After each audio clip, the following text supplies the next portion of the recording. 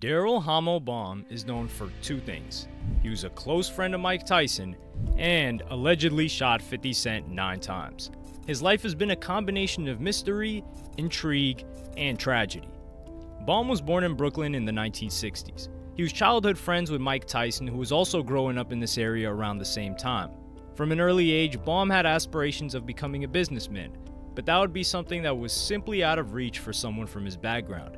As he got older, he was led down the unfortunate yet somewhat inevitable path toward a life of crime. In his neighborhood, he became known for his ability to knock people out with one punch and then rob them.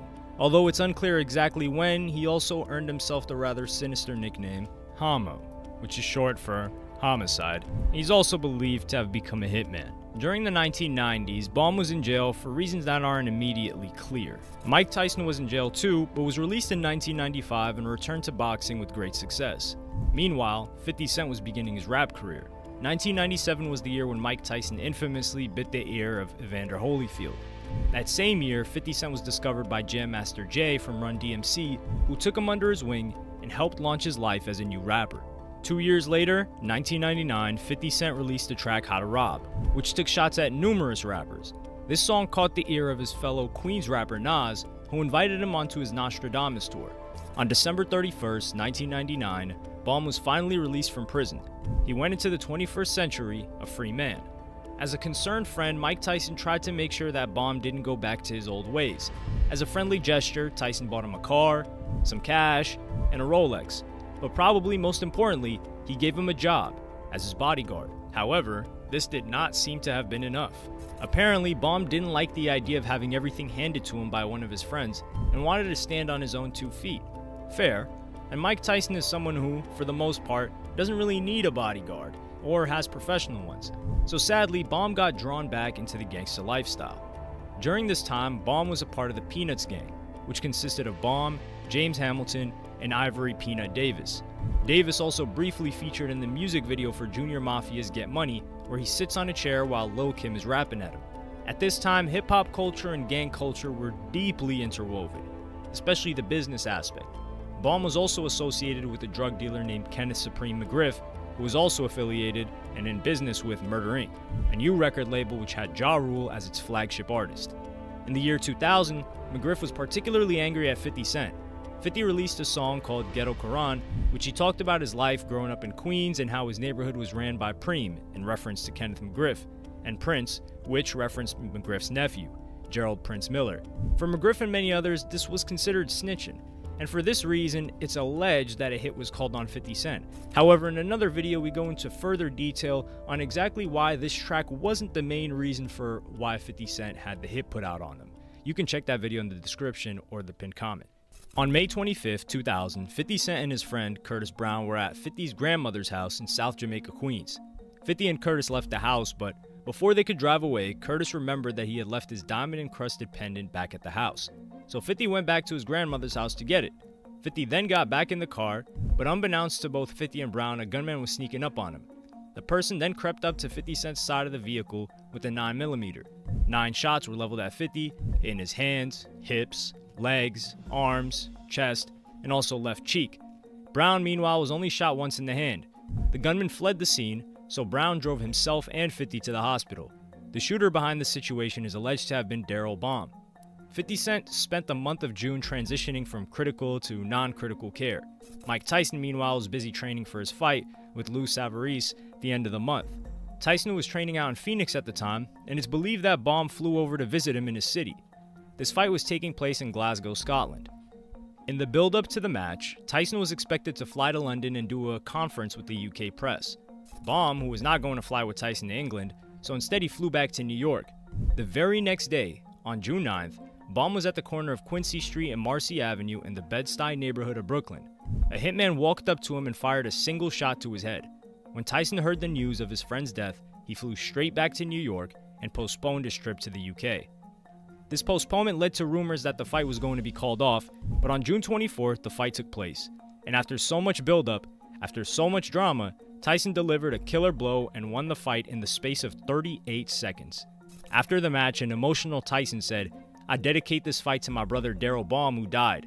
I'll be there to see you. I love you with all my heart. All praise be to my children."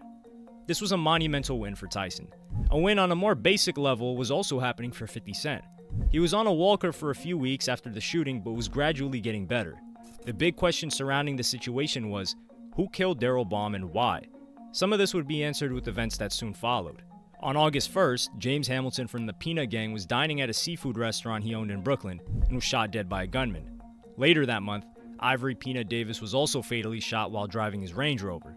In what was a crazy and tragic coincidence, the shooting forced Davis to drive out of control and killed Joanne Kamitz, the director of the music videos for Wannabe by the Spice Girls and Save Tonight by Eagle Eye Cherry. Given the succession of events, it became clear that Baum's killing should not be looked at in isolation, and this was an all-out gang war. 50 Cent at this point was on the path to a full recovery. The only noticeable difference is that his voice got much deeper. But sadly, this wasn't the end of the shootings. In 2002, Jam Master Jay was also tragically shot dead. Jay was almost universally loved DJ and artist, so his shooting was met with shock and confusion. Among the many speculations as to why he was shot was that McGriff had blacklisted 50 Cent and forbidden any hip-hop artists from working with him. Sadly, Jam Master Jay would not get to see how huge his protege 50 Cent would become. In 2003, 50 Cent released his debut album, Get Rich or Die Tryin', an album that was inescapable to any music listener that year. Track 4 on this album was a song called Many Men, which talked about when he was shot 9 times. And like the song that got him shot, Ghetto Quran, he once again didn't shy away from naming names. He rapped the lyrics, "In the Bible it says what goes around comes around. Hamo shot me 3 weeks later, he got shot down. Now it's clear that I'm here for a real reason, cause he got hit like I got hit, but he ain't effing breathing." 50 Cent only referred to him as Hamo and never gave his full name. Get Rich or Die Tryin' also contained the track Back Down, where 50 added to his ongoing beef with Ja Rule. In May of that year, Ja Rule's record label, Murder Inc., had its offices raided by the feds, and it was alleged that McGriff was using this record label to launder money he received from the drug trade. As part of the investigation, the affidavit read, McGriff was involved with the shooting of another rap artist, 50 Cent, who wrote a song exposing McGriff's criminal activities. This is why the lyrics of Ghetto Quran were believed to be the main reason why 50 got shot. Others speculated that the beef with Ja Rule, that was the motivating factor, or it could have been a combination of many different things. Whatever the case, gun violence was incredibly rampant. 2003 was also the year Hamo's brother Tyrone T-Rock Baum was murdered too. It wasn't until 2005 that Daryl Baum was publicly named as 50 Cent's attempted killer. Journalist Ethan Brown released a book, Queens Reigns Supreme, Fat Cat, 50 Cent, and the Rise of the Hip-Hop Hustler, about the connection between gangs and hip-hop in the Queens area. Having done in-depth research on this topic, he agreed that Daryl Baum was the person who shot 50 Cent. However, at the time, 50 had played up the idea that Baum's murder was in retaliation to his shooting. Brown, meanwhile, concludes that Baum's murder was unrelated and part of a gang war between the Peanut Gang and another Brooklyn gang called Cash Money Brothers, or CMB. When Daryl Baum got out of prison, he tried to extort a CMB member named Taz for drug money. At the same time, Baum's fellow gang member Ivory Peanut Davis was also thought to have murdered Myron Hardy, the brother of CMB's leader, Damian Hardy. This is believed to be the main reason why Daryl Baum was murdered.